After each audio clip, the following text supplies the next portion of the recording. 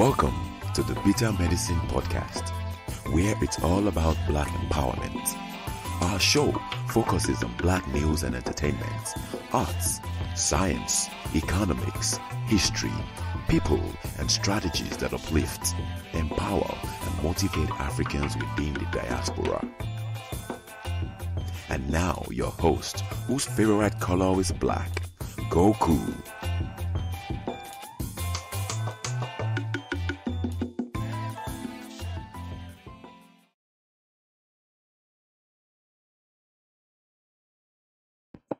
Welcome back to the Bitter Medicine Podcast. I am your host, Goku.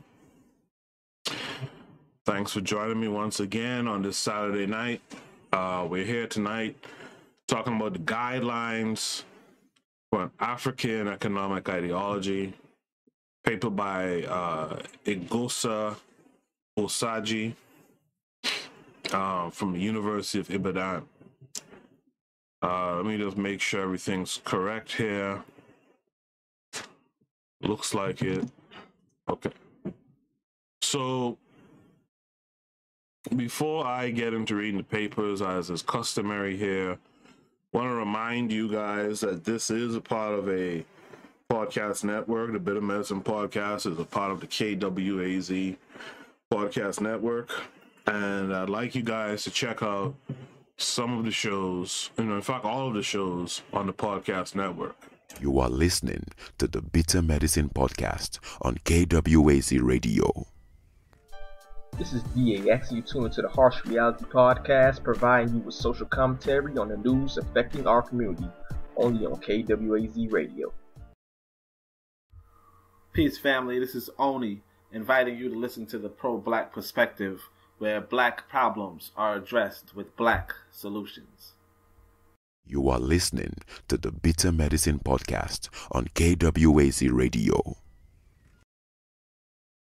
And there it is. Check out the shows on KWAZ Radio, which also includes the Queen's Council as well. Check out the Queen's Council, Pro-Black Perspective, and the Harsh Reality Podcast. In fact, the Harsh Reality Podcast just had a new episode up last night. Make sure to check it out. It's a pretty good episode. And the Pro-Black Perspective had an episode earlier today, which after you've listened to this show tonight, go and check out the show from the Pro-Black Perspective earlier today, and the Harsh Reality Podcast from last night. Two excellent shows. Okay, so once again, we're discussing the guidelines for an African economic ideology. Before I go on, let me just take a minute here to make sure everything is set up nicely. Just hang with me 1 minute.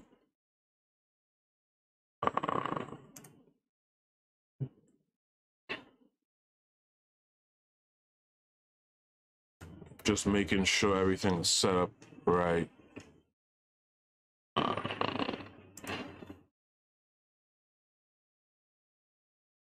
Yeah. Okay, so it looks like I'm cooking with gas. Okay. Okie dokes. So we're good here. And if for some reason if you guys can't hear me, let me know so I can fix that, okay? So let's start the reading.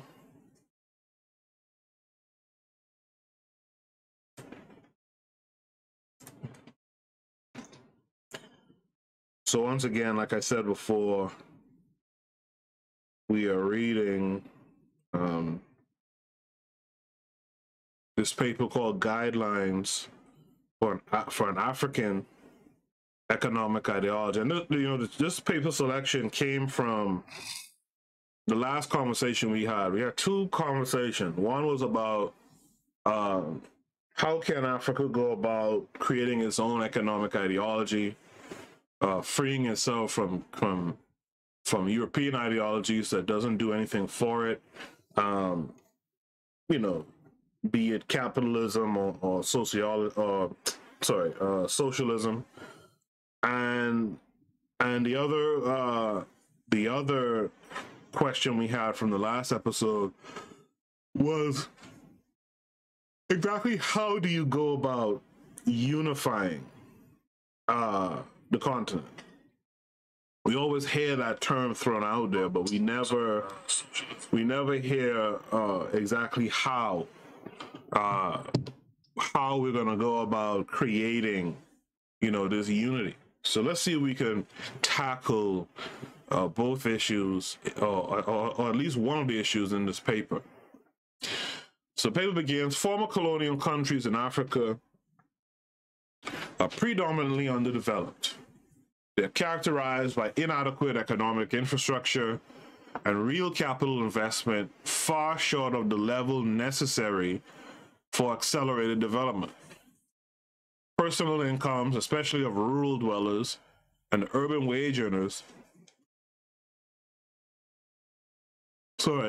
can barely provide for the needs of the most puritanical existence.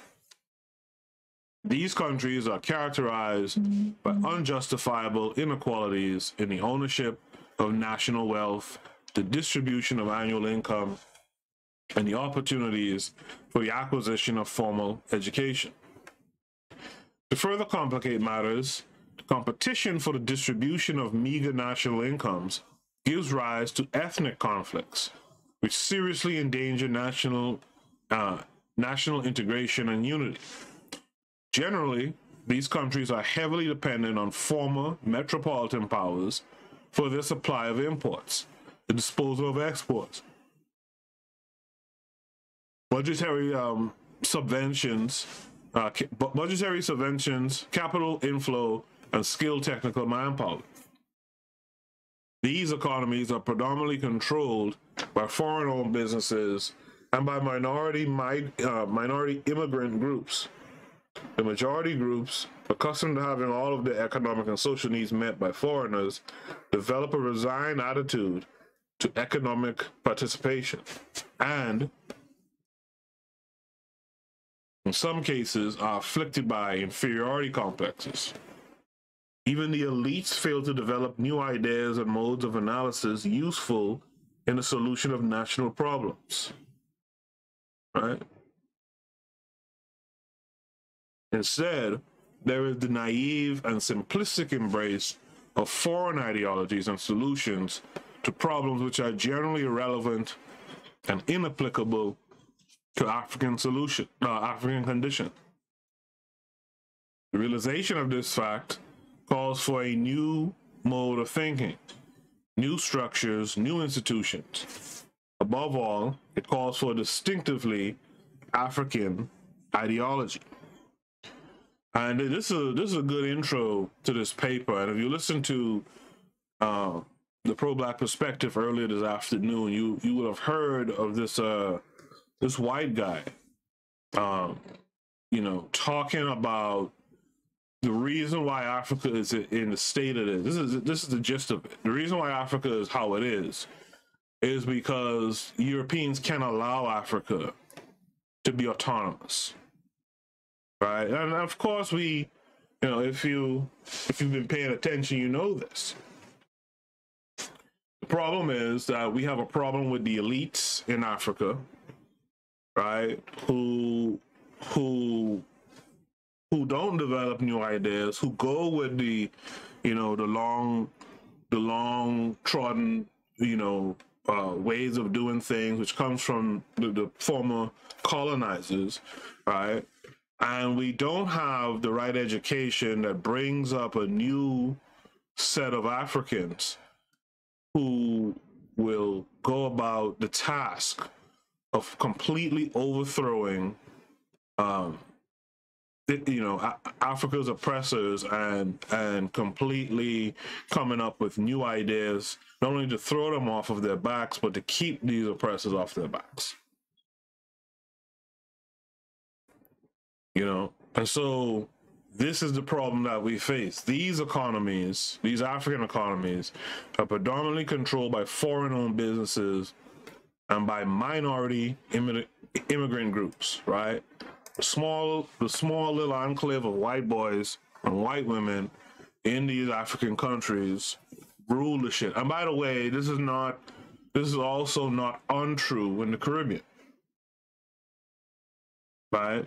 The reason why you'll have, you know, folks from the Caribbean moving and speaking a certain way, and even, well, probably even more so than Africans to a certain extent, at the very least, at an equal extent, is that in those Caribbean countries, you are not totally dominated by whiteness, in that in your everyday life, there isn't a white boy who you have to go to you know, for every, you know, every single, like if you go to pump gas, there isn't a white boy there for you to have to directly get your gas from. You go to church, there isn't a white boy there who was at the church. There isn't a white boy who's the doctor, who's your lawyer. And that's one of the differences between what has happened, you know, to the American African versus the Caribbean African. And I dare say, even the continental African, although with the continental African being so, I think the proximity to the resources is what causes them to have to see these white folks more and more. And I think that's what causes some of the skirmishes that you hear about, like with the Boers and stuff like that in the continent. But in the Caribbean, you don't have a daily, you're not faced daily with a white guy. The truth, though, is that these white guys are the invisible hand behind the goings on in the country. So, okay, so this paper then takes us to the importance of an ideology. Shout out to you guys who are listening with me here. I see a few of you are here. No activity in the chat room yet. That's cool. Make sure you guys give me a thumbs up on the video. And if you're new here, make sure to subscribe, click the bell to be notified when I'm online again. Like I've been trying to keep up with, I'm usually online every Tuesday, Thursday, and Saturday, but still click the bell so that you know for sure if I'm online or not. So the importance of an ideology. The economic and social problems confronting African nations call for urgent and effective solutions. They require well thought out and consistent programs developed by dedicated leaders who themselves are guided by certain ideological guidelines. These ideological considerations need not be rigidly doctrinaire. They need not be specific enough to help national leaders make the right policy decisions most of the time. An ideal ideology should specify its goals, outline the institutional instruments and approach to the solution of national problems, and spotlight in unambiguous terms its conception of the good society. I like that. The acceptance of a national ideology then makes the solution of problems less difficult. Resort to ad hoc policies or mutually inconsistent policies is discouraged. The solution of problems takes on a given format.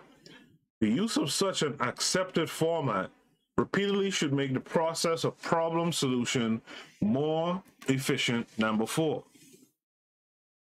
The desire for guiding principles has encouraged a few African leaders to write pamphlets and tracts about their vision of the ideal society. Speaking of that, check out Onitase's group on Discord, right, where recently he has been engaged in writing a revolutionary pamphlet, right, that discusses the benefits, amongst other things, of why we need to be organized, right? Of why we need to be organized. And so make sure, look him up, the Pro-Black Perspective, and, you know, Onitase, and ask, how can you be involved? Can you help? How can you learn, more importantly? So this desire is not only, this desire is felt not only among elected civilian administrations, but also in recent years more intensively among interventionist military regimes, which in most cases govern countries in virtual ideological vacuum. Guiding national ideas would help African countries avoid the pitfalls of neutrality with respect to the two major ideological blocs. A country wishing to play a constructive role in world affairs may be non-aligned, but it cannot in all honesty succeed in being neutral in all major political and economic issues. A distinctively African ideology will help African nations first to be pro-Africa and eventually to facilitate the achievement of African political integration. Discussing the issues of ideology on a national level, Ghana's Charter of the National Redemption Council argues, quote, "A nation without vision, without uniting ideals and symbols, without a dependable machinery for thinking through and solving its problems, is no nation. For a nation is nothing if it is not a community, for shared hopes and ideals of shared symbols and values." Government of Ghana, 1972. Uniting national ideals and symbols may be provided by the adoption of some foreign ideology or by the intellectual thought of Africans. Capitalism and socialism, the two dominant economic ideologies, have time and again been suggested as suitable for Africa. Most civilian African leaders who have bothered to state their philosophical beliefs have, for one reason or another, labeled them as socialist, though such philosophical models are largely rooted in African traditional mores. Thus, Nyerere, in his specification of Ujamaa, describes it as our socialism, and almost in the same breath rejects capitalism and doctrinaire socialism. Ujamaa, who he says in 1968, quote, "is opposed to capitalism, which seeks to build a happy society on the basis of exploitation of man by man, and it is equally opposed to doctrinaire socialism, which seeks to build its happy society on a philosophy of inevitable conflict between man and man." I like that, right? So either way you look at it, right? Capitalism or socialism, right? It's about creating a happy society on the conflict of men. Either you get it now or you get it later. And then that's an interesting way to put that. At the end of the day, it's still about the conflict between man and man. Either you're going to get it right now or you're going to get it down the line. And the thing that we want an African economic ideology. We do want it to create a happy, quote unquote, happy society. But we want to do it without the conflict either now or down the road between ourselves, right? And this is the part of the unity too that I'm sure he's going to discuss. In the chat room, I got the pro-black perspective. He says, I want to see if he mentions industrialization. Yes, that's something to look out for. Shout out to the pro-black perspective in the chat room and the others who are watching live right now. In conscientialism, Kwame Nkrumah states that philosophical conscientialism upholds socialism and regards socialism as the definition of the desirable society in Africa, and that conscientialism is the intellectual instrument of socialism in Africa. The description of such African philosophical postulates as Ujamaa and conscientialism as socialism stems largely from the author's a priori value judgments. This tendency to tie their ideas to existing world ideas may be due to fear among African leaders of being labeled intellectual isolationists. Besides, these leaders are aware that the African audience of their generation is, in spite of their political sophistication, still subconsciously subject to certain modes of thought and behavior developed in the colonial period. And I talk about this all the time, right? I talk about this all the time in that the problem is we have African folks, and we, even as African people, right? We tend to do what was done before without question. And even when we're being quote unquote radical, quote unquote revolutionary, that is when we're stepping outside of the, you know, the bonds that we previously were held by, we still tend to go back and do some of the same stuff again. And that is an action that we need to lessen more and more. And again, that's why, again, if you're really going to be revolutionary or radical or what have you, you have to set up an education system that's also revolutionary and radical. You look at independence in the Caribbean, as great as Maurice Bishop was, right? And I used to know a guy who fought for Bishop. As great as Bishop was, still Grenada, and I know this for a fact, still followed the same educational system that the Brits had put in place there. Same thing in the Bahamas, Jamaica, etc. Still followed the same system, right? With maybe one or two changes, but still basically the same system. So what do you expect the people who are educated under those systems, what do you expect them to do? They're going to do more of the same of what came before. The same thing I'm damn sure about Africa, about the continent, countries in the continent, who wanted to say British rule or French rule or what have you. They carried out, same thing with Haiti in 1804. They still carried out some of the same modes of operation that the French had there. So, as well as paying them back too, by the way, right?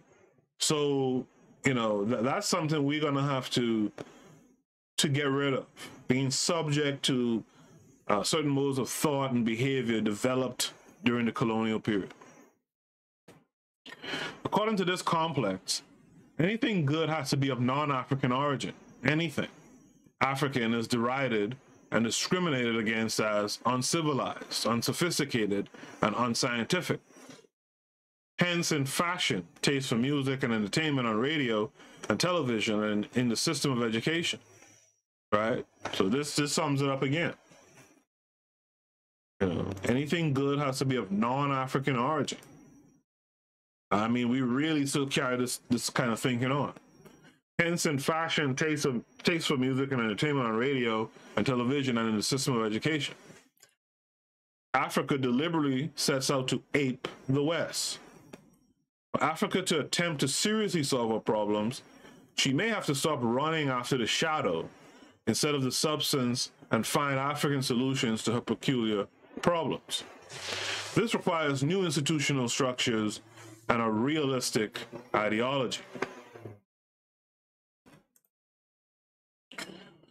Besides, there already exists a set of ideas and principles which govern the social and economic relations of the vast majority of Africans.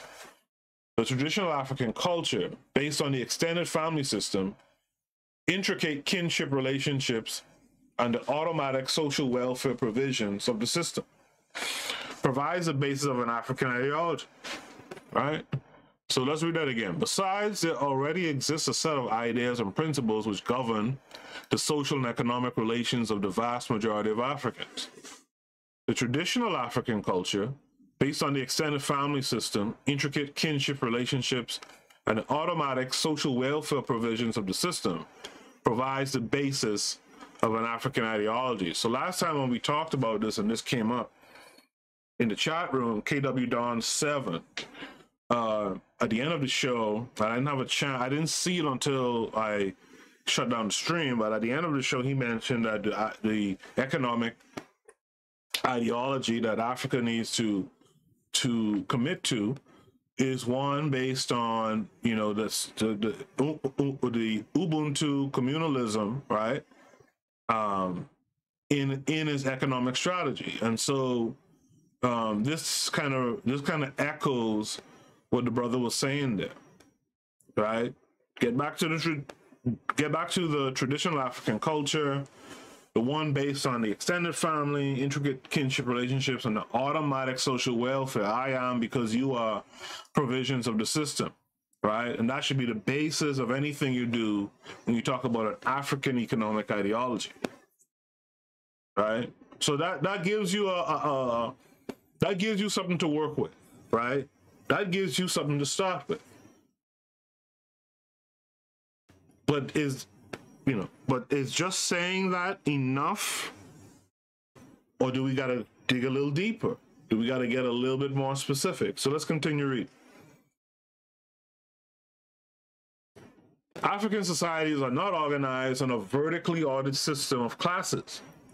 Rather, they are largely composed of horizontally distinguishable competing ethnic groups. The major, if not the most dominant political problem facing these countries is not so much one of the maintenance of equilibrium in the relation between classes as that of promoting national integration through the peaceful coexistence of various ethnic groups. The analysis that looks appropriate for a class or a society may turn out to be out of place and irrelevant for an ethnic ordered society.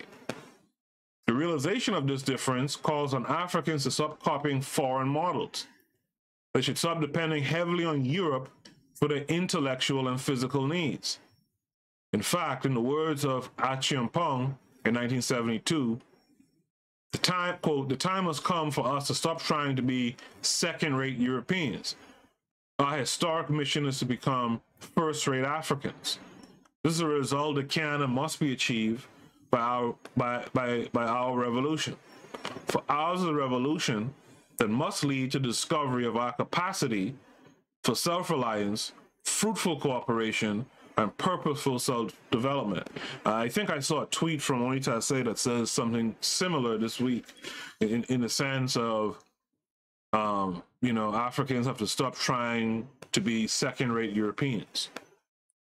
And that's so important, a concept. Excuse me for a second. Let me pause here and grab some water. I'll be right back.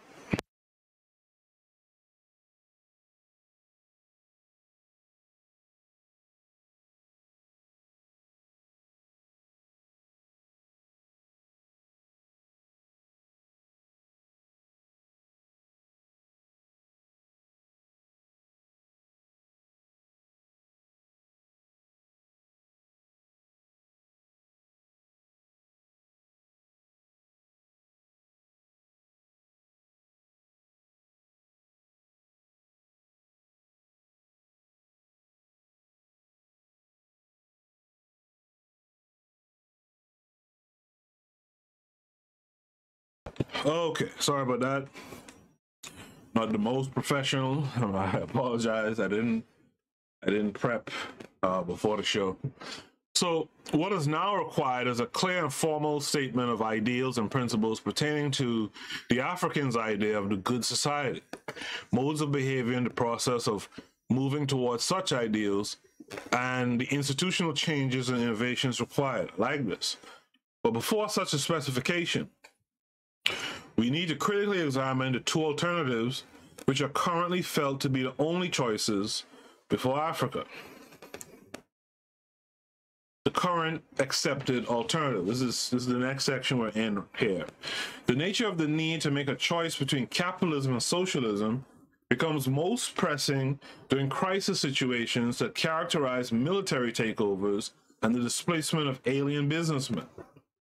Should the new regime or the nation itself declare for one ideology or the other? With the expulsion of minority alien businessmen, should the government itself take over the businesses in an orgy of nationalization? Or should it, in a fit of capitalist fervor, transfer these businesses to indigenous entrepreneurs? That's an interesting question. Several African countries have come face to face with this choice in the last few years. We may now take a closer look at each alternative. So now it's with capitalism. The capitalist model entails private ownership and control of productive factors and a dichotomy between employers and employees. The profit motive is crucially important. The role of government is deliberately restricted to the natural utility sector, and the provisions of certain infrastructure facilities as the free play of market forces acting through the price system is expected to allocate resources efficiently. In the African context, capitalism takes a number of forms. First, there is a situation where foreign capitalists are given a free hand to completely dominate the economy. Countries in this category have their banking, insurance, wholesale, retail, plantation, agriculture, and foreign trade sectors completely controlled by foreigners. Such countries are securely tied to the apron string of developed capitalist countries. After independence, foreign companies who find themselves in this situation may try to mask the extent of their control by deliberately Africanizing the various cadres of their manpower. This strategy succeeds to the extent that the Africans placed in decision-making or supposedly decision-making positions are sufficiently denationalized in their attitudes as to place the interests of their employers above those of their nation. This strategy succeeds to the extent that the Africans placed in the decision-making or supposedly this decision-making position are sufficiently denationalized in their attitudes as to place the interests of their employers above those of their nation. Second, there is a type of capitalism which, though predominantly controlled by foreign interests, deliberately gives a piece of the action to domestic capitalists.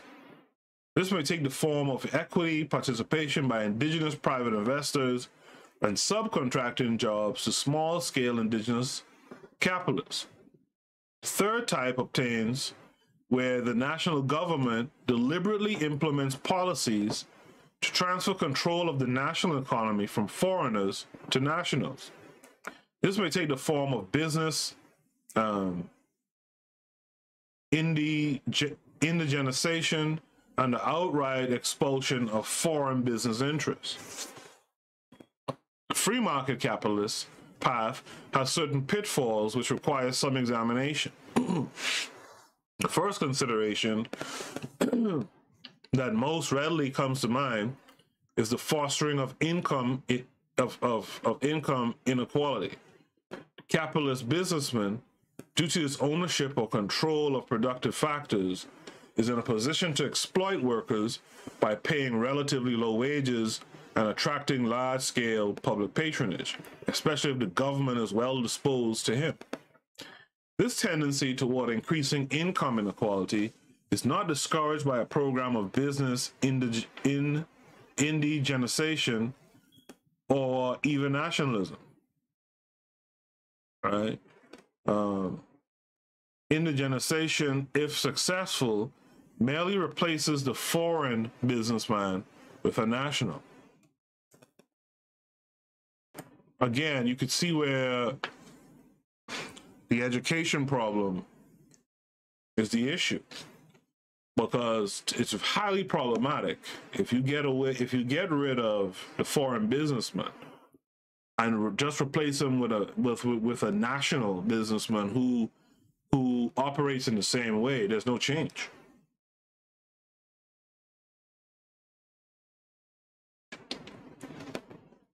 There's no change. There's no change for the nation.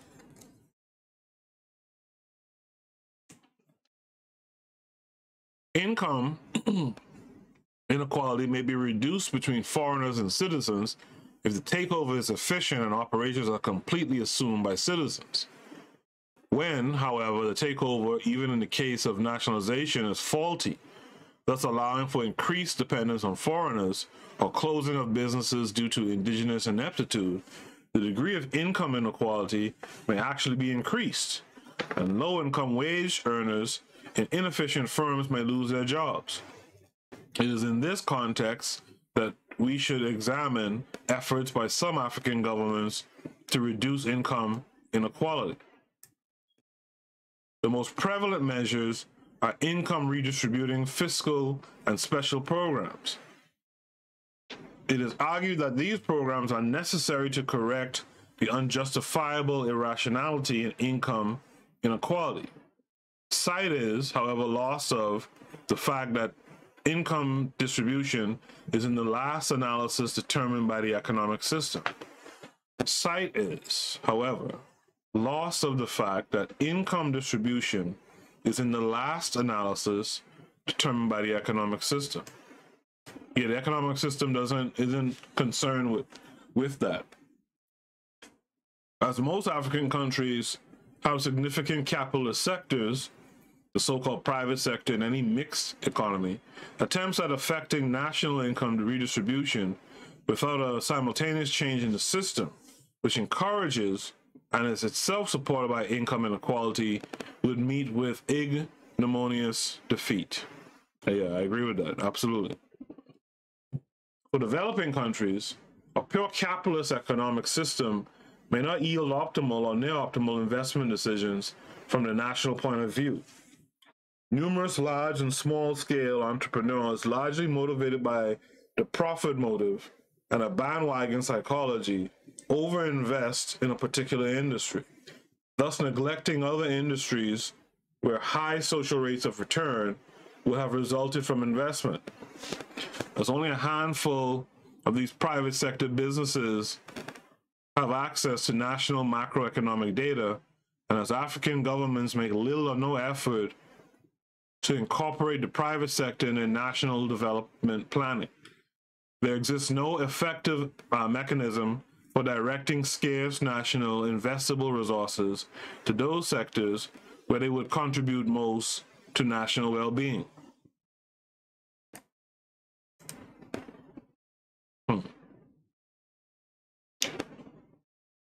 A major consequence of capitalism in certain African countries is the development of new economic and social attitudes. A profit-making businessman makes a decision concerning the utilization of profits, right? In the African context, the temptation to display wealth and indulge in luxuries is great. A distressingly large proportion of successful African businessmen spend their profits, and the less economically conscious ones, their capital, on such frivolous items or expenditure as birth, marriage, and burial ceremony. That's an interesting concept too, right? In the African context, right, the temptation to display wealth and indulge in luxuries is great, right? A distressingly large proportion of successful African businessmen spend their profits, and the less economically conscious ones, their capital, on such frivolous items of expenditure as birth, marriage, and burial ceremonies. You know, I'm sure you guys have long heard this thing of black folks are flashy, for example, right? And you know, a rich white guy could be in your midst and you wouldn't know it because he's not flashy. He's wearing a pair of Nike Monarchs, you know, Air Monarchs or something like that. Some beat down jeans, a little shirt. And my grandmother used to point this out to me when I was coming up too.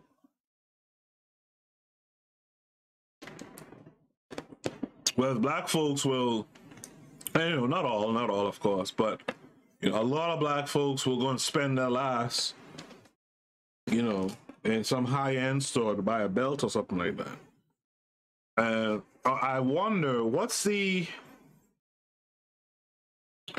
I often wonder, well, not often, because I don't think about it that much, but I wonder, here reading it, what's the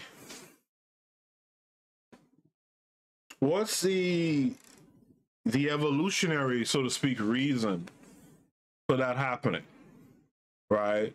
These guys have plundered and pillaged all over the world, right? Stolen huge amounts of money and resources from different peoples and, you know, ethnicities and whatnot, and yet you don't see them, you know, you don't see the average one of them flaunting it, right?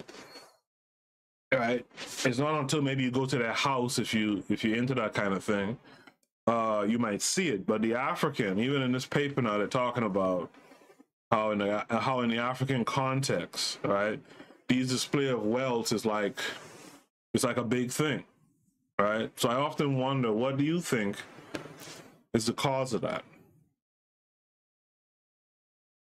Others organize parties where large sums of money are pasted on dancers, send their children to exclusive schools abroad, buy newspaper advertisement space to make some vain, glorious announcements. These are practically uneconomic ways of spending the investable surplus of a nation. Hence, the high priest of the Third World Revolution, Fanon, 1967, has incisively remarked of colonial countries which by now are independent states, right?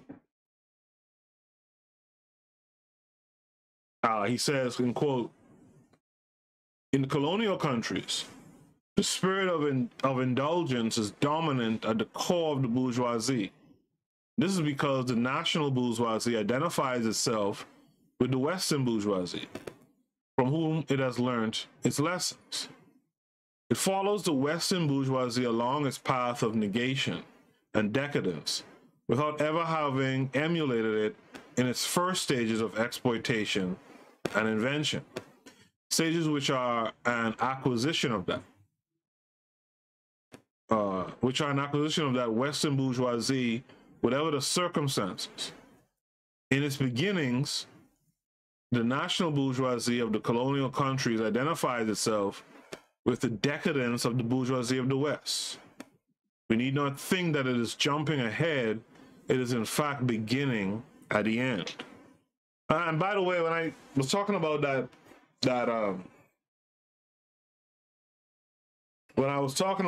you know, how, you know, like my grandmother, for example, will talk about how white folks don't spend money on clothes. That's actually not true. I worked in some places and I saw white folks spending major dollars on money and stuff like that. But we don't get to see it. We jump ahead, like this last quote just said. We jump ahead and just follow the things that we think we see, right? In the chat room, Daily Affirmations by Pauline. Hey, what's up? Daily Affirmations by Pauline. Make sure you guys follow Daily Affirmations for her daily insight. She says in the chat room, the question is, do you prefer to walk around with a 5K bag with nothing in it, or a plastic bag with 5K in it? The cause of us wanting to flash is to impress the Joneses. Yeah, I mean, but I still want to understand. I want to understand where that really begins, right? You know. So anyway, carrying on. If ever African countries are to reduce their dependence on aid from the outside world, they must first find some means of minimizing conspicuous consumption of investable surplus. Right? I like how he put that too. Minimizing conspicuous consumption of investable surplus. And that's, you know, that's the thing of how we should be running our personal lives. lives, right? In our personal lives, like Daily Affirmations by Pauline just said, you know, instead of walking around with a 5K bag with nothing in it, walk around with a much cheaper bag.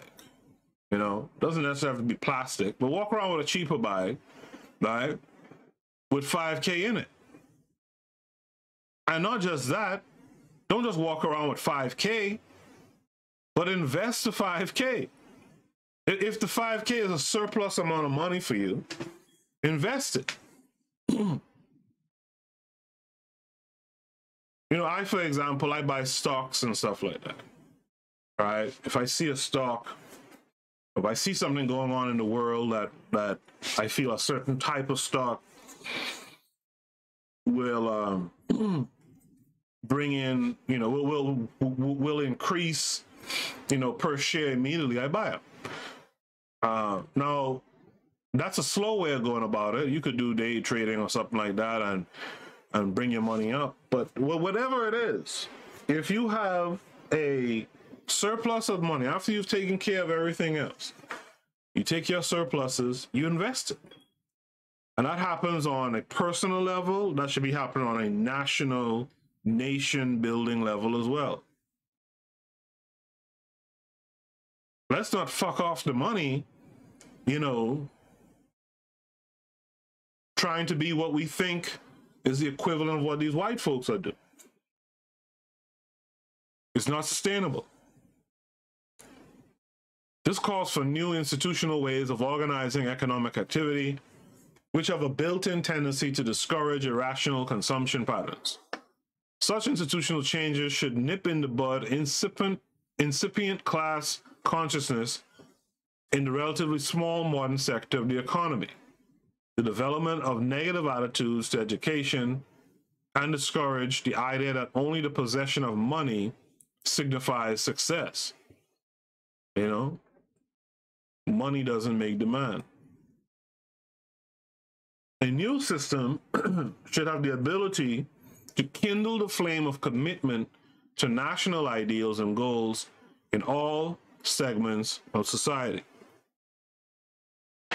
So that brings us to the section on socialism. Before I read this section, let me remind you of KWAZ Radio. You are listening to the Bitter Medicine Podcast on KWAZ Radio. This is BAX. You tune into the Harsh Reality Podcast, providing you with social commentary on the news affecting our community, only on KWAZ Radio. Peace, family. This is Oni, inviting you to listen to the pro-black perspective, where black problems are addressed with black solutions. You are listening to the Bitter Medicine Podcast on KWAZ Radio.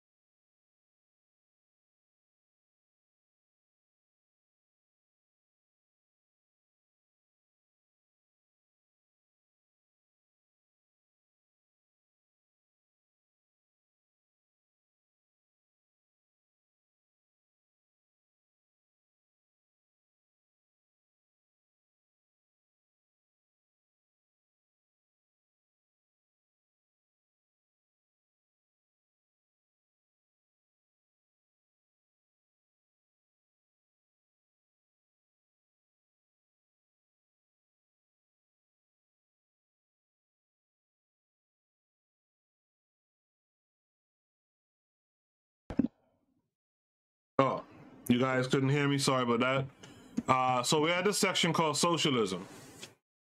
And it goes that it is fashionable in post-independence Africa to be labeled socialist. As pointed out earlier in this essay, the few African leaders that have taken the trouble to identify their position in the ideological spectrum have declared themselves socialists. This phenomenon may be due to the desire of these leaders to exercise more power and influence over their economies, which is provided for under the socialist model. Alternatively, it may be due to the apparent similarities between traditional African communalism and modern socialism. As I was saying with my microphone muted accidentally just now, you know, we've talked about this African communalism quite a bit, and like I mentioned earlier in the show, KW Don 7 brought up this African communalism as the basis for the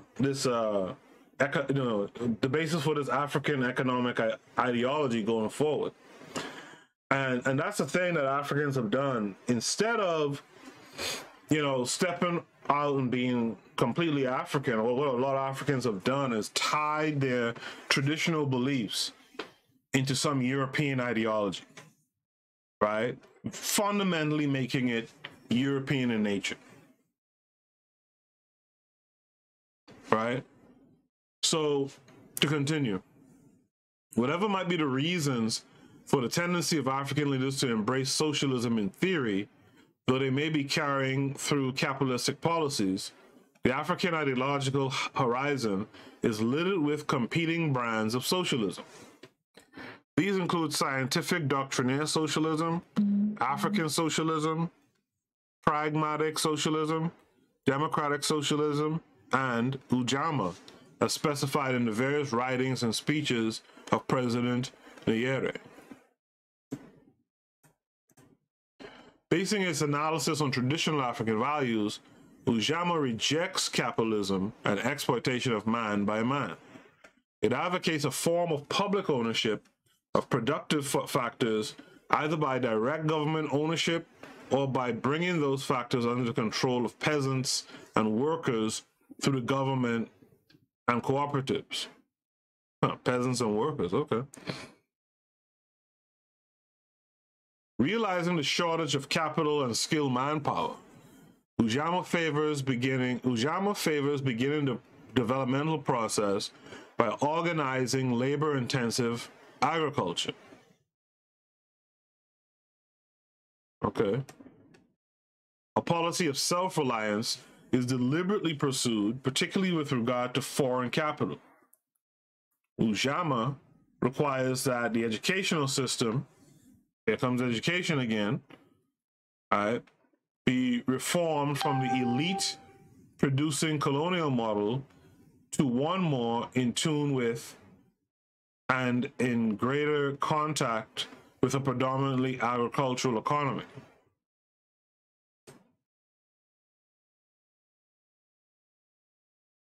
Right? Earlier today in the Pro-Black Perspectives episode, we heard a guy say something interesting, right? If how did it go again? Essentially, it was, if you owe me, if you owe me, I own you. Right? I'm just paraphrasing here, but essentially, if you owe me, if you're in debt to me, I own you. And only to say I added another, you know, version of saying it. Forgot how it goes again, but it's like, you know, if I only can eat when you feed me, you control me, right? And so this is why they would look at agriculture or an agricultural economy first, because you need to be able to feed yourself, right? Again, we are led by our stomachs, right? So you need to be able to feed yourself. A lot of sellouts, the African society, are worried about being able to feed themselves and their families.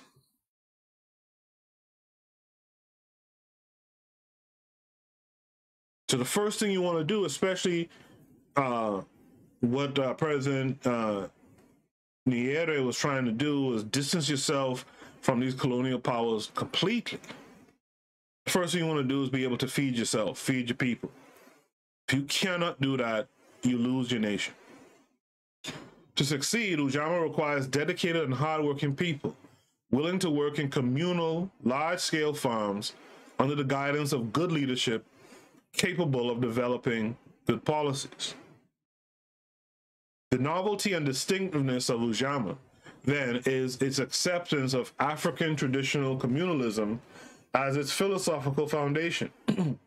Its down-to-earth, common-sense solutions for economic problems, its rejection of doctrinaire, ideological schools of thought, and a crucial role assigned to government in the organization of rural areas for development purposes.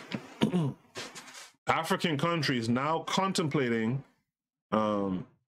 indigenizing their economies are looking for a new planning model to facilitate rural development and the involvement of the masses in national economic processes may do well to have a look at Ujamaa.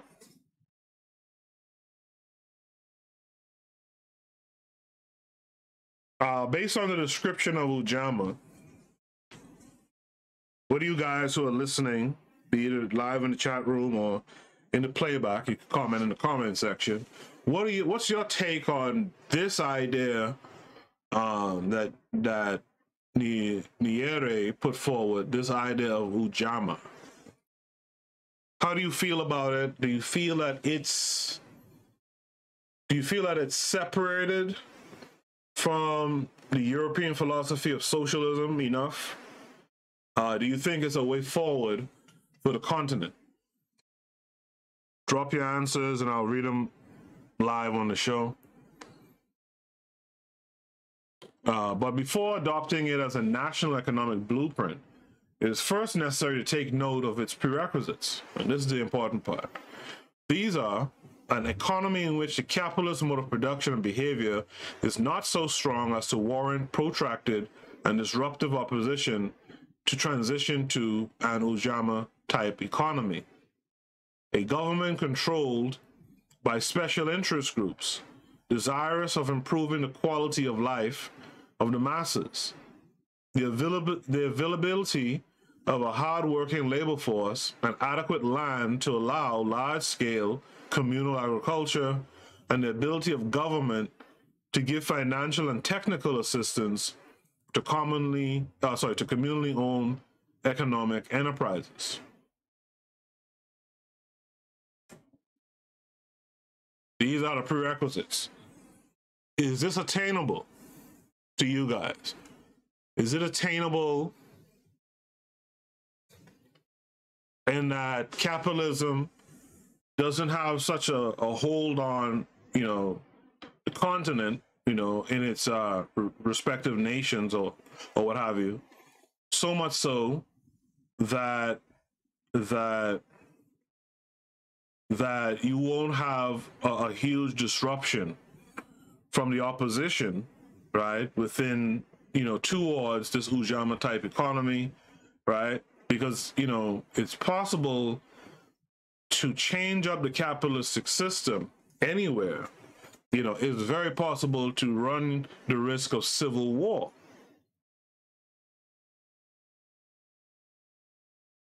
The next prerequisite is this attainable to have a government that's uncontrolled by special interest groups. Right? Right now in America, a lot of what happens in governmental areas are these special interest groups with a lot of money behind it to throw at the people who can vote yay or nay on whether we do so, on whether something is done in the country. Talked about it on the show before, but like I said on the show before, if you're in America, you'll understand what I'm talking about. They could have, what's it called again? They could have a bullet train from New York to Florida, or from New York to, down south, or, they could have that if they wanted it. But believe it or not, the special interest groups have said, nah.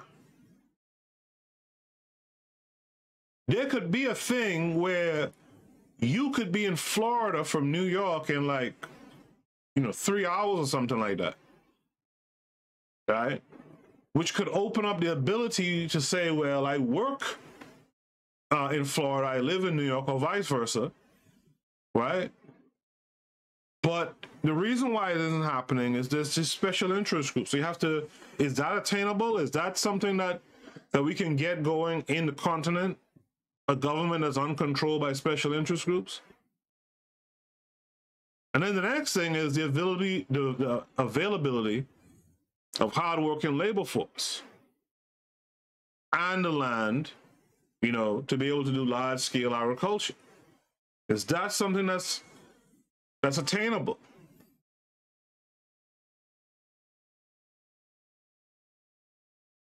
Is the labor force willing to put in that kind of work to feed the nation? This one I don't see as too much of a problem. But under capitalism, where if you could take advantage of others, you might not have as many people who are willing to actually get their hands dirty and do the work.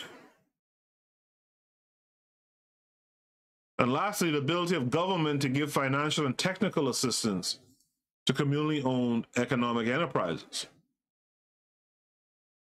Does the government have the resources, have the skilled persons or what have you, to give such assistance? And the things like these, if you're going to go the Ujamaa route, these are some critical things you would have to think about. As well as what Onitase mentioned in the chat room earlier, you know, what are you doing about industrialization?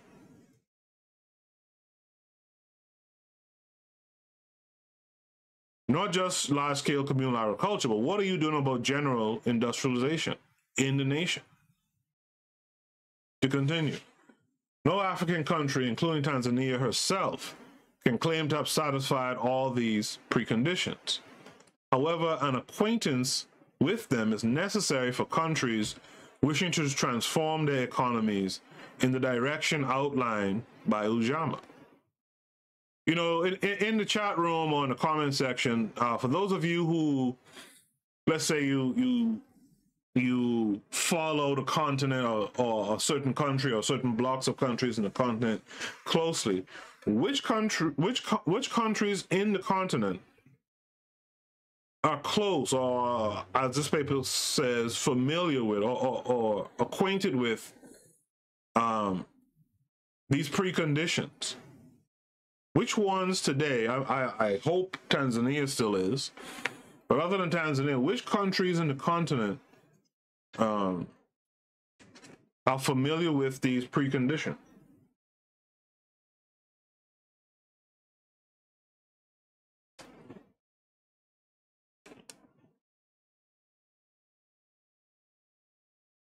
The most common elements that run through the various socialist models are the acceptance of public ownership, thus rejecting private ownership, of productive factors, the theoretical transformation of the party in power into that of workers and peasants, though in actuality the real de facto leaders and decision makers are the usually small, intellectual, and business elites, and the rejection of exploitation of man by man. But how relevant, we may ask, is a model developed in 19th century Europe? And this is a great question, right? This is a great question. In the chat room, I see, to my question, the pro-black perspective says Nyerere got pretty close. And to that, I ask a follow-up question: where is Tanzania now? Is Tanzania still on that path? Are they closer?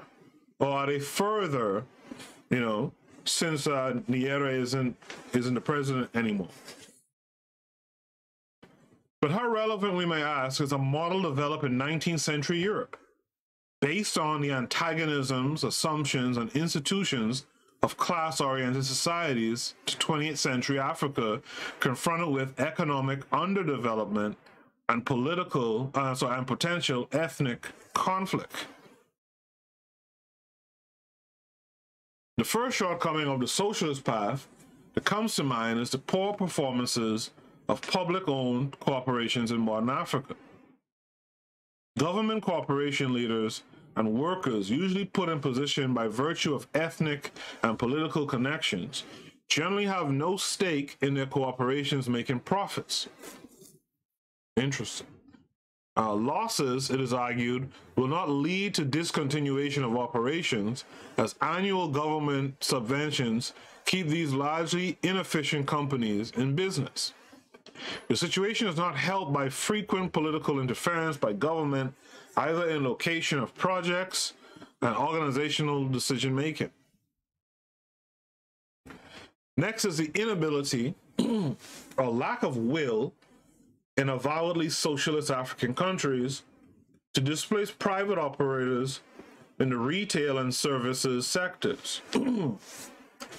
Retailing is usually controlled by minority immigrant groups and by small-scale market women. We talked about these market women a couple of weeks ago as well, in one of the papers that we were reading, and how, like when we were talking about, women's role in nation building and stuff like that, we talked about these market women and how they were so adept at doing the work, right? Minority immigrant control has in some cases been eliminated by mass expulsion and deportation. The displacement of market women and other indigenous small-scale operators is another thing. A rigid implementation of socialist principles with regard to the indigenous private sector would result in mass unemployment, and especially in the case of market women, in an abrupt discontinuation of a centuries-old marketing and distribution system, right? So if they went hardcore socialists, right, the socialist principles with regard to the indigenous private sector would result in mass unemployment, especially in the case of the market women that we talked about in the past. Besides the replacement of a largely competitive retail system with monopolistic government-controlled distribution outlets may lead to reduced social welfare, particularly where these new government concerns are inefficient and take advantage of the monopoly situation to increase prices. In addition, the dearth of high-level manpower responsible for inadequate capacity of African countries to implement their programs militates against the adoption of a socialist mode of centralized economic planning. Inadequacies in personnel may lead to wrong investment decisions with their attendant waste of scarce national resources. The social and economic needs of the masses, who in the last analysis are the supported beneficiaries of such planning, may not be adequately taken into account. Bureaucrats and planners may make all the relevant decisions in air-conditioned offices in the capital cities, while such decisions have little capacity to affect the quality of rural life. And that's what the idea of that quote that we put out, that I read early in the paper, right? Essentially problems, between man and man. Either you're going to get them now or you're going to get them later.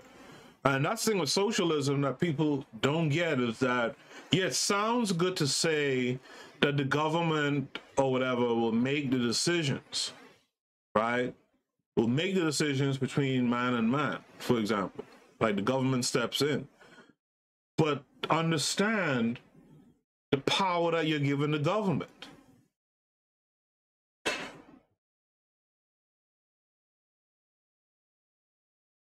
And understand that, as this paper just said here, that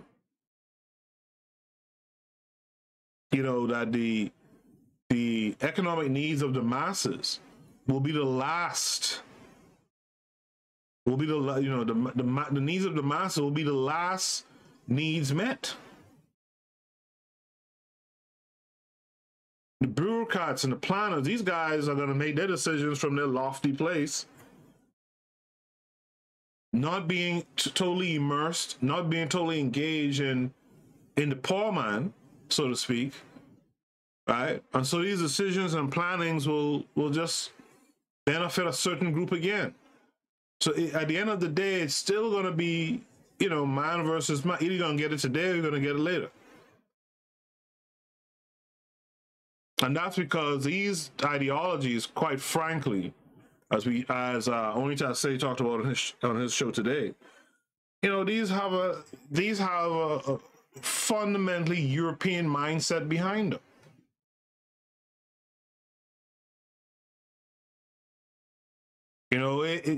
If you look at history, you look at how Europeans didn't care for Europeans themselves. You want to talk about men hating their women and all that kind of stuff? Check the European history. You want to talk about men being indifferent to children? Check the European history. So if that's what they did amongst themselves, you could forget about what their ideology is going to do for African people. To continue, moreover, the socialist analysis of class antagonism and eventual conflict is irrelevant for the African situation. Ours are multi-ethnic, not class-ordered societies. In spite of the efforts of colonial capitalism to create middle-class bourgeoisies for a greater part of the 20th century, the small size of the middle class, which is the civil servants, soldiers, teachers, members of the professions, businessmen, in African countries, is a living testimony to the signal failure of such efforts. What Africa needs is not a system which encourages conflicts, but one which encourages various segments of society to complement one another. That's a word right there. I like that. Right? This calls for a system which encourages social and economic cooperation on a national basis. And that brings us to a part of the paper called a suggested model. Let me take a water break, so I'm going to go to the station ID. I'll be right back. You are listening to the Bitter Medicine Podcast on KWAZ Radio. This is DAX. You tune into the Harsh Reality Podcast, providing you with social commentary on the news affecting our community, only on KWAZ Radio. Peace, family. This is Oni, inviting you to listen to the pro-black perspective, where black problems are addressed with black solutions. You are listening to the Bitter Medicine Podcast on KWAZ Radio. And we're back. We're a little bit more hydrated. We are also appreciative for those of you who are live with us in the chat room tonight. Those of you, and we're also appreciative of those of you who are listening to the playback. Much, much appreciated. We're reading this paper here, and we reached section called a suggested model. We're talking about a suggested model for African economics, or for an African economic ideology. And now we reached the part of the paper. After talking about capitalism and socialism, we're talking about the suggested model for Africa. And again, this conversation was born out of our conversation in the last episode this past Thursday. And I figured this would be a good paper to come back with on Saturday or today. So make sure if you haven't checked out the previous episode, check that out as well. And check out all the episodes that are on YouTube. So we have a suggested model that goes, the aims and goals of a new economic order in Africa should first be identified before a specification of the institutional and structural details of the new model. Given the present economic problems resulting from Africa's situation of political, cultural, and economic subjugation in the last century, these goals of a new economic system should incorporate local control of most economic activities. Right? So that's one of the first things we want, local control. of most economic activities, an equitable distribution of national income among all segments of society, rational use of national resources to promote and stimulate economic activities, a drastically reduced dependence on non-African sources, and increased self-reliance in matters of manpower, markets, and the solution of problems.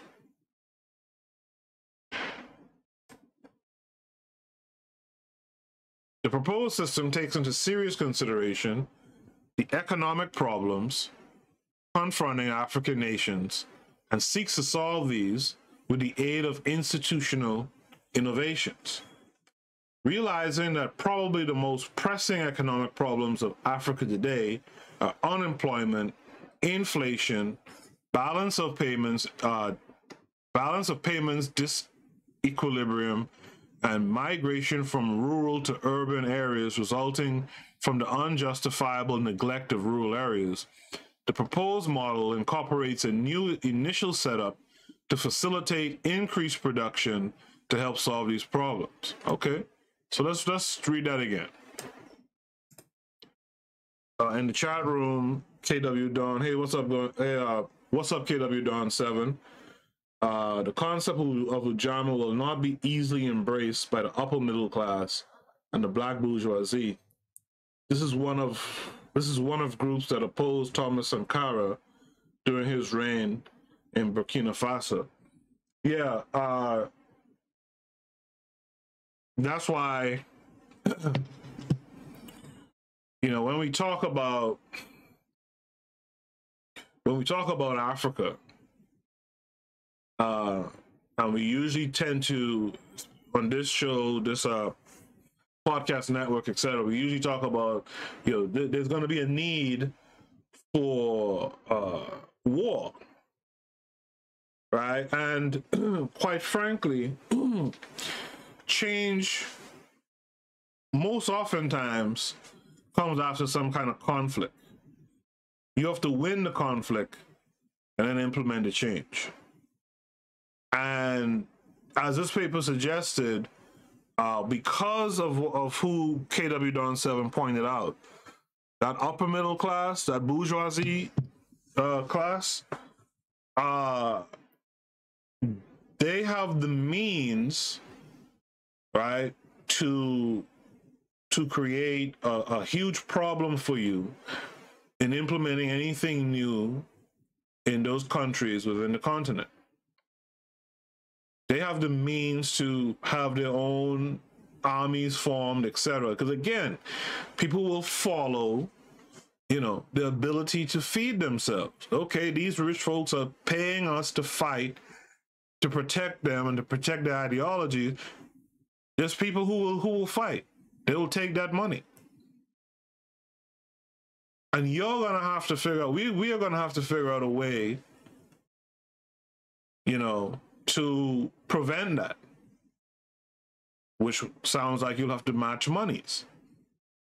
So yeah, so there's going to be a huge problem, you know, not only against these European powers, but we're going to have a huge problem just changing the realities within the continent. And I'll tell you something interesting. I worry about that last one more than I worry about the former. Because I believe once you get Africa together, no European country could match. That'll be a wrap for it. But the difficulty is going to be getting Africa in order. You see. And let's be real about it. It's the people outside of the continent. Remember I always say Africa awaits its creator and its creations? It's going to be a lot of people outside of the continent who are going to have to go in there with these different ideas, this different outlook. And that itself is going to cause some friction. Because you can't go into people's country, right, trying to move things around as if the people themselves don't have a say in what moves around. So it's a whole mess. And frankly, we got to start really sitting down and talk, instead of just saying things. Well, we got to unify and all this. And instead of just saying things, we got to really sit down and think about a stepwise approach to this thing.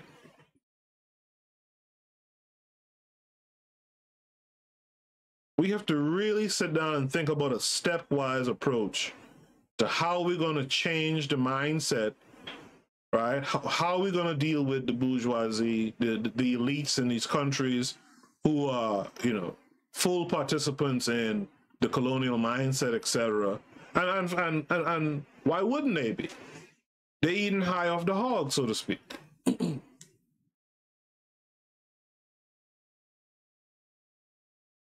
How do you change that?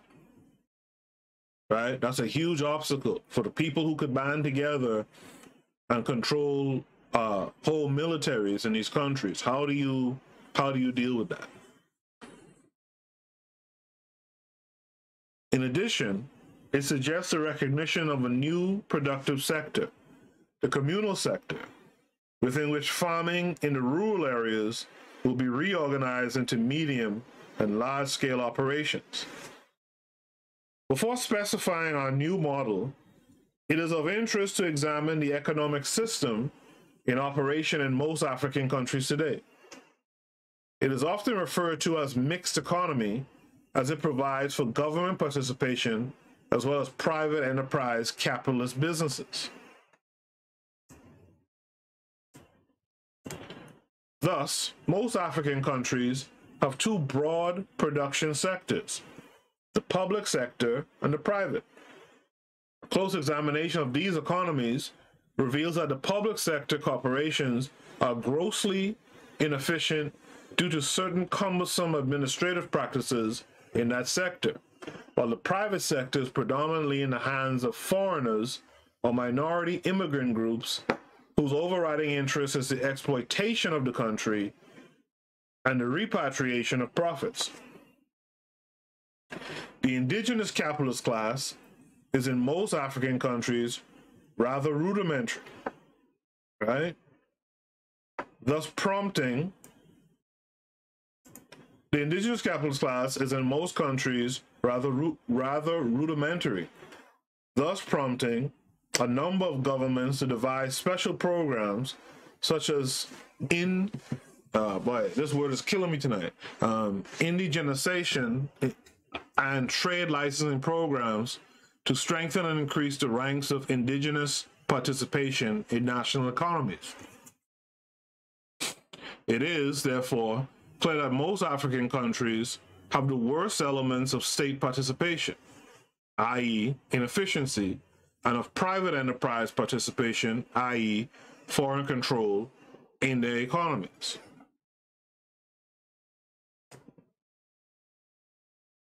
These countries do not merely have a mixed economy system. More importantly, the nature of this mixed economy is its decadence and its inability to promote such growth in national output that would substantially raise the living standard of the masses. Under the present system, the public sector includes such industries as large-scale manufacturing, for example, iron and steel, petrochemicals, car assembly, strategic industries from the point of view of national security, like ammunition, arms, security, printing, then transportation, airways, railways, communications, telecommunications, postal services, and the utilities, water, electricity, roads, and port facilities. The other major productive sector, the private sector, incorporates the banking industry, large to small scale industries, the services industries, and agriculture. It would be wrong to assume that these two sectors are not interdependent. Rather, it is to be expected that inefficiency in the public sector has important repercussions on the private sector. For example, intermittent and unreliable utility supply has the effect of driving up production costs of manufacturing of manufacturing industries in the private sector. The lack of inadequacy of transport facilities makes the evacuation of agricultural output from the producing areas more difficult and more expensive, thus creating scarcities in the consuming areas. Also, an inefficient and declining agriculture has the effect of raising prices of food and industrial raw materials in both the private and public sectors. So this brings us to a part of the paper called the model. So let's see what the model is. The model, in this model, we propose three major production sectors. These are, of course, this damn thing is sideways. These are the public sector, the private sector, and the communal sector. This diagram shows you the present system, right? We have the national economy. You have the national economy that breaks down into the public sector and the private sector, right? So this kind of just regurgitates what I just read. The public sector includes your large-scale industries, iron and steel, petrochemicals, car assembly. It includes utilities and strategic areas. It includes transportation and communication.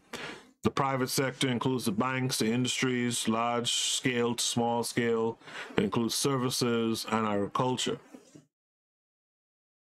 The proposed system, which is what I'm going to read about now, just as a preview, has in the public sector pretty much the same configuration, right? Except the banks are now in the public sector.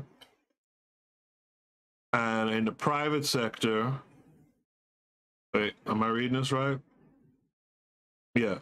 And in the private sector, you have the manufacturing, the medium to small scale industries, services, and in the communal sector, which again, we're going to read about this in a second, but this is our little preview. You have the agro-based industries, agriculture, and wholesale of agric-based industrial output. Okay, so let's read about it a little further. So again, this model has three areas: the public sector, private sector, and the communal sector. Before reading about it, you guys in the chat room, what do you guys think about this idea of the model being split into these three areas? And we looked at the components of each area, right? What do you guys think of these three areas being the public sector, the private sector, and the communal sector? We assume that the recent practices of infusing new blood into public corporations and the discipline and removal of the inefficient in some African countries will spread in the future. That's a heavy assumption. We also assume that the governing bodies of these corporations would in future be predominantly made up of representatives of the communal and private sector. That's a hell of an assumption too, right? Familiar with the technicalities of their particular corporations. We make the further assumption that sooner or later, most African countries will undertake some form of indigenization of their economies, and that African capitalists cannot effectively take over all the industries now in the private sector. We make the final assumption that farmers are rational and would accept suggestions designed to increase their productivity and income, provided such programs will not involve the government in activities constraining their freedom of choice. Boy, these assumptions are heavy. Okay. In the proposed economic system, we include utilities, large-scale industries, strategic industries, transport, communication, and a new addition, the banking industry, in the public sector. The new private sector would now include medium to large-scale non-manufacturing industries, manufacture of consumer goods. So you want consumer goods in the private sector, and the services industries. It excludes the banking industry for reasons we specify below, and agriculture, which now forms the backbone of the new communal sector. The communal sector includes agriculture, agro-based industries, and the wholesale of agricultural and agro-based output. Given the assumptions made above, the improved public sector would provide more efficient services, which would have the effect of lowering production and evacuation costs in the private and communal sectors. So let me read that again. Given the assumptions made above, the improved public sector would provide more efficient services, which would have the effect of lowering production and evacuation costs in the private and communal sectors. Okay. This would improve the investment atmosphere and set the stage for general increases, right, in output and employment opportunities. Inflation would be checked, and part of the increase in domestic output, particularly in rural agriculture, would be made available for exports and thus help reduce balance of payment deficits. Think about that for a second. Inflation would be checked.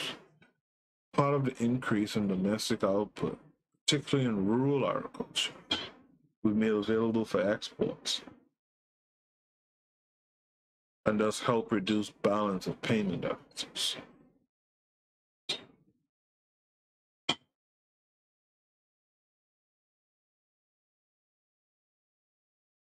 In the chat room, Pro-Black Perspective says, I'd like to see how he justified public sector banking. It's a complicated, yeah, that was the first thing that hit me too. Public sector banking? Okay. The new private sector would develop closer links with the public. The public sector officials responsible for national economic planning would provide macroeconomic data on a continual basis to the private sector to help that sector make the right investment decisions as regards the needs of the country and profitability of the companies themselves. In addition, the government would, through fiscal devices, discourage conspicuous consumption. Prohibitively high rates of taxation could be levied on street parties, quote-unquote, spraying of cash, vainglorious announcements in national news media, and other luxury items necessitated by class snobbishness. Conversely, attractive tax concessions could be offered those businessmen reinvesting their profits in their companies. Well, that makes sense, right? You gotta, because as with anything, you have to ask, you always have to ask the question, why would someone do this, right? You have to ask the question, why would someone do this? And if you want to get folks, businessmen reinvesting profits in their companies to raise the standards of living for the employees, you got to give them some incentive, right?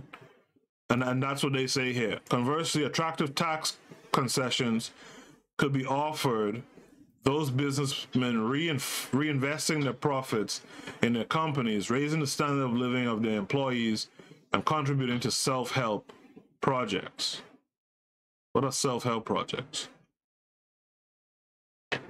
The communal factor requires a fairly detailed elaboration, as it is the new sector in a formal sense. However, a close examination of events in the last few years indicates that the communal sector is not a new concept in some African communities. For example, in certain parts of Nigeria between 1967 and the early 1970s, there have occurred increased rural communal activities, raising funds for development purposes and organizing large-scale agricultural projects. the potential of the communal sector becomes crucially important for the involvement of the masses in national economic processes, the encouragement of large-scale farming, capable of attracting agricultural credit and utilizing modern agricultural inputs.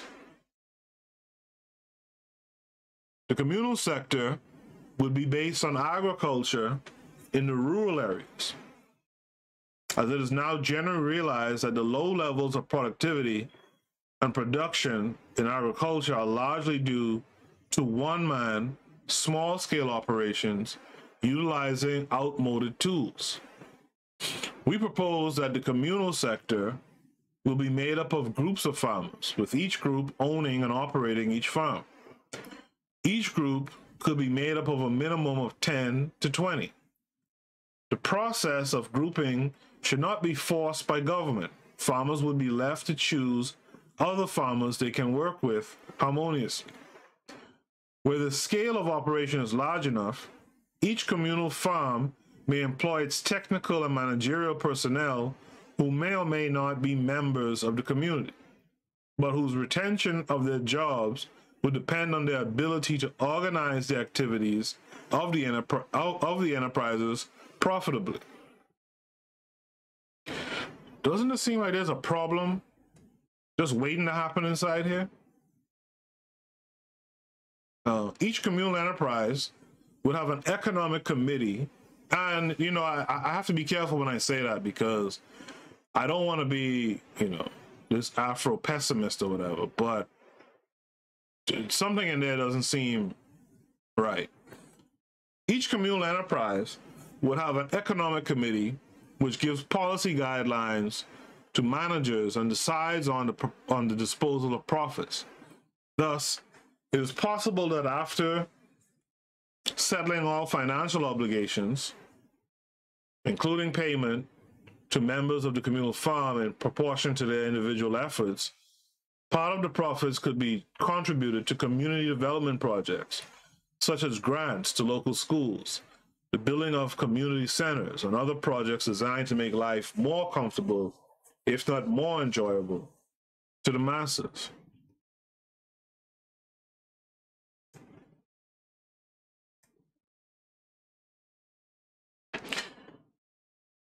Here's a question for you guys who are on live with me tonight.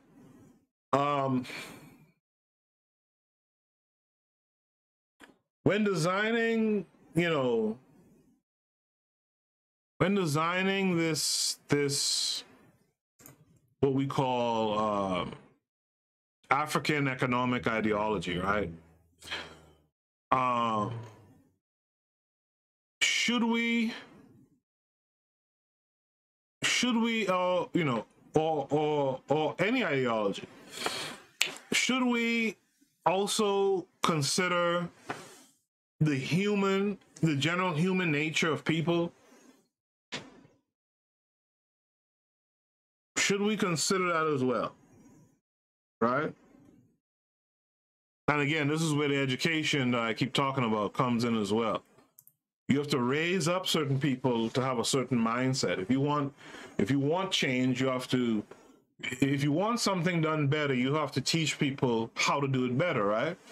So part of this is that you would have to really change up the mindset of generations as they come up, in my humble opinion. The links of the communal sector with the government will be such as to facilitate interchange of information for planning purposes and the transmission of funds and other technical assistance from the government to the communal farms. At the initial stages, government economic technicians would advise the communal farms as regards the profitability of crops, the preparation of pre-investment studies for agro-based industries, and the marketing of their output. Communal businesses, if properly organized, right? That's the assumptions and the ifs. That kind of doesn't sit well with me, right?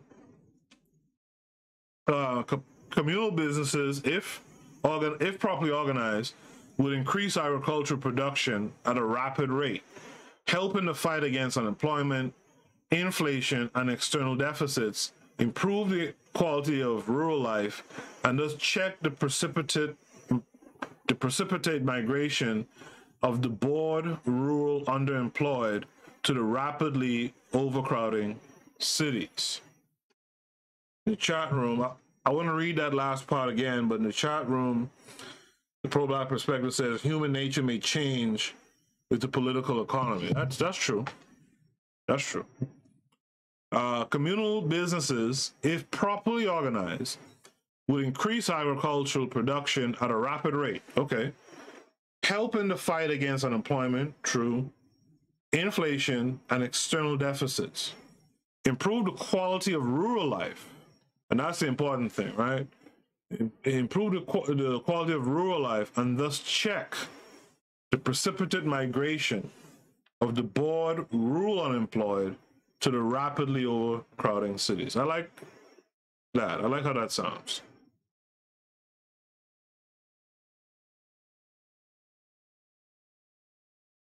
So this takes us to a part of the paper called Implications for the Banking Industry. So here, only Tassé might get his answer. Implications for the banking industry. We now come to a consideration of the crucial role of the banking industry in the model. The effectiveness of monetary policy in the achievement of national objectives depends largely on the organization and ownership of commercial banks and the power at the disposal of the central bank. A monetary system where the commercial banks are mere foreign subsidiaries or branches of large foreign banks may be one in which the central bank's manipulation of traditional credit policy instruments are neutralized by the activities of these foreign banks. Okay. Foreign-controlled commercial banks have for a long time demonstrated that their interests lie predominantly in the financing of foreign trade and foreign-owned companies in Africa. The needs of indigenous businessmen have been largely ignored. Realizing the crucial importance of money supply, especially in regard to aggregate expenditure, price level, and the balance of payments, situation, the monetary sector should be regarded as a very sensitive sector whose control should not be left with competing capitalists and often foreign-owned companies. I got you. I got that. The banking sector, by the way, when you have these foreign banks in your countries, something you'll always notice, these foreign banks participate heavily in the brain drain of a country by offering these scholarships and stuff to send folks out of the country. Now, sometimes, they have a stipulation where you have to come back to the country and work and kind of serve your time out or whatever. But oftentimes, it's a one-way ticket out. The banking sector should be taken over completely by the government.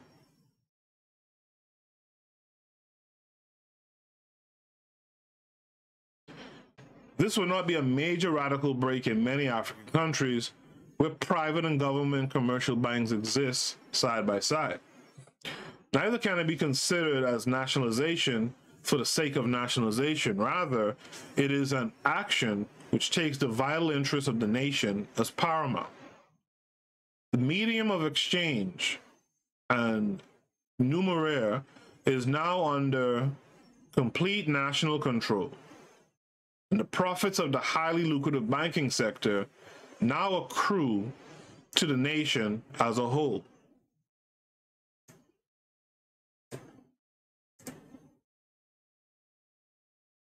Brings us to a section called Implications for National Economic Planning. So, what are you guys' thoughts on government controlling the banks and the idea that with the government controlling the banks, a lot of those profits can accrue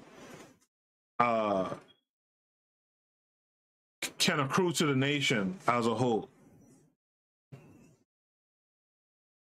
Implications for national economic plan.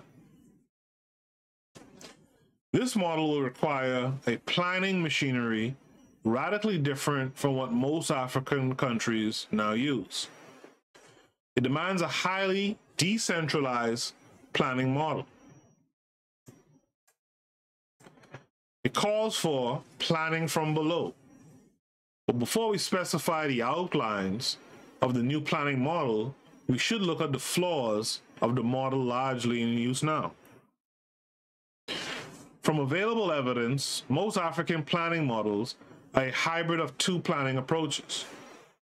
These are conventional planning, which seeks to maximize benefits through rational choice of means from available alternatives to achieve specific objectives, and partial planning, which is an initiative, which is an intuitive and piecemeal mode of planning. The conventional approach starts the planning process by setting objectives and then goes on to set targets, select policies and projects, devise a strategy for achieving set targets, reconcile resources with requirements, and solve essential social problems. This reminds me of when I was taking the project management certification. This planning model is unsuitable for Africa for the following reasons. First, the objectives, usually unspecific in nature, are selected without first specifying the social problems to be solved. Second, the lack of reliable statistics on most African economies puts into great doubt the relevance of a centralized planning model, where most of decisions regarding needs and priorities are made by bureaucrats in the capital cities. Even with reliable statistics, the peculiar local needs of rural areas cannot adequately be encompassed by policymakers in the planning agency. Third, the consideration of essential social needs at the tail end is rather curious, for these needs are largely the raison d'etre of the planning exercise itself, right? The main reason. A planning model for our three-sector economy would largely reverse the procedure of the conventional model. It would largely minimize the role of government in active participation in directly productive enterprises. The government would merely spell out the chronological sequence of the planning exercise, provide technical and financial aid to communal, public, and private enterprises in identifying and studying feasible investment projects, and with guidance from its contacts with these enterprises, identify the pressing social problems to be solved within a plan period. For under the suggested planning model, the process starts with the identification of the essential social problems.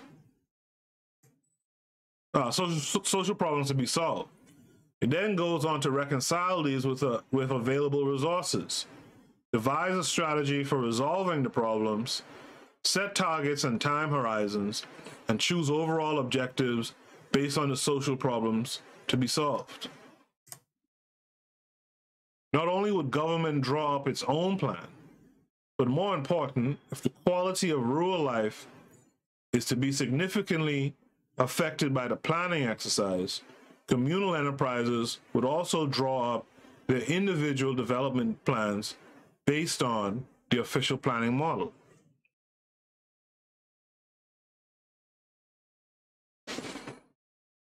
In the chat room, he only to say from the pro-black perspective says he didn't really explain the public banking. I think banking is risk-taking. It's questionable if the government or public should take those risks.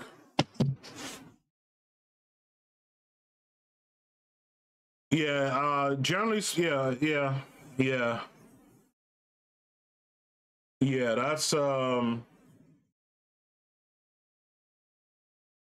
That's an interesting thought as well. You don't want the government taking those big risks that affect you heavily. And you might not want the noise of the public, you know, interfering with those risks. So then what's the alternative? Right? What's the alternative? You just prefer the private sector, you know, to control the banking and take, you know, and take the risk for the people or for the nation? I don't know. I have to sit down and think about that one a little bit further. Other implications.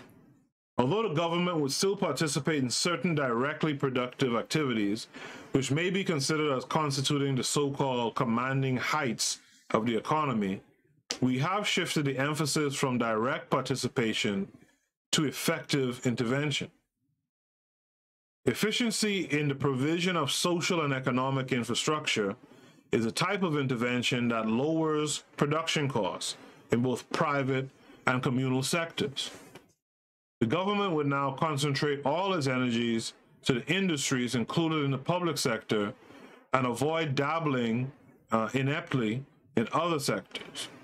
Let me read that again. The government would now concentrate all its energies to the industries included in the public sector and avoid dabbling ineptly in the other sectors. An important aspect of the proposed system is the provision made for popular participation in the national economy under the communal sector. Farmers would now cooperate to set up and run farms and contribute part of their profits to socially relevant programs. This increases community spirit and lessens the burden of government in the provision of social amenities.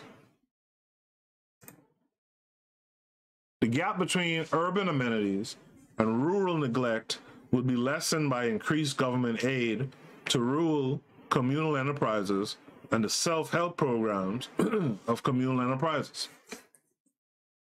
This would have the effect of creating attractive alternatives to urban centers in the rural areas, thus lessening the mounting strains of urban facilities.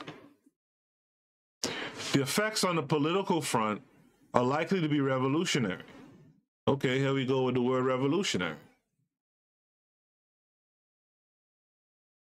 The communal enterprises will acquire substantial bargaining power in the disposal of national output, government expenditure, and the extent of tax incidence on agriculture. Thus, for the first time in modern African history, farmers may constitute a formidable force in national politics if the various communal businesses organize single lobbies in capital cities. Then democracy would have been transformed into reality, for the masses would not only now participate in the economic processes, but also influence the political decision-making mechanisms of Africa. For too long, Africa has groped for meaningful ideological guidelines. The system we have outlined above is relevant to the African situation. Besides, it provides for mass participation. Africa needs to move ahead. She needs a new utilitarian mixed economy. And that is the end of the paper. So I guess banking and what sector you put banking is the big issue with the paper. And as KW Don 7 pointed out, you know, you're gonna have a big problem with the elites, the African elites, trying to establish this new economic order in Africa. Does anyone else have a comment about the paper? Thoughts, comments about the paper? Anyone else in the chat room?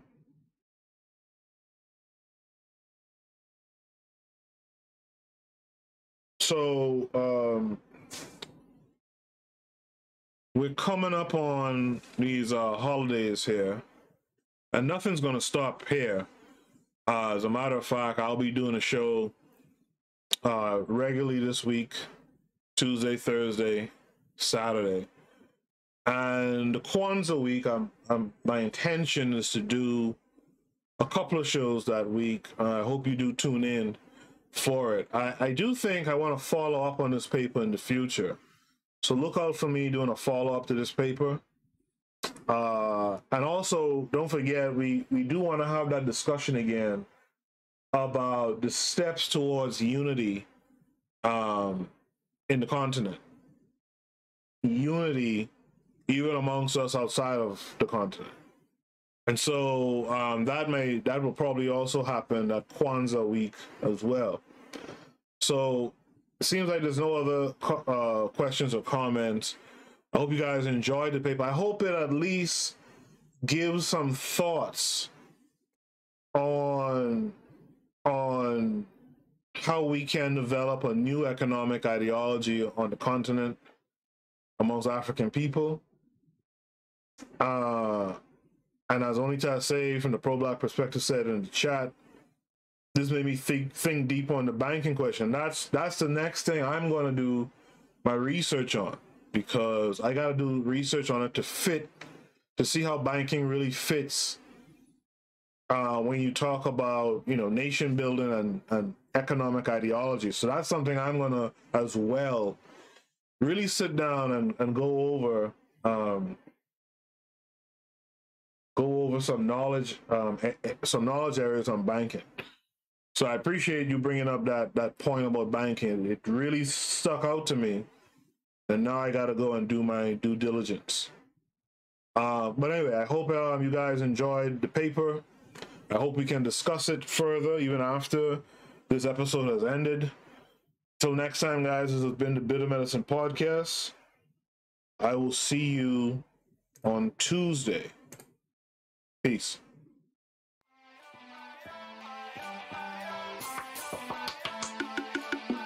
Thanks for listening to the Bitter Medicine Podcast with your host, Koku.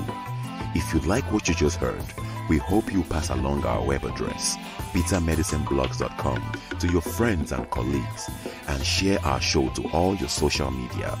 Be sure to check out our archive section on our website for previous podcasts. This has been a KWAZ radio production. Join us next time for another session of the Bitter Medicine Podcast.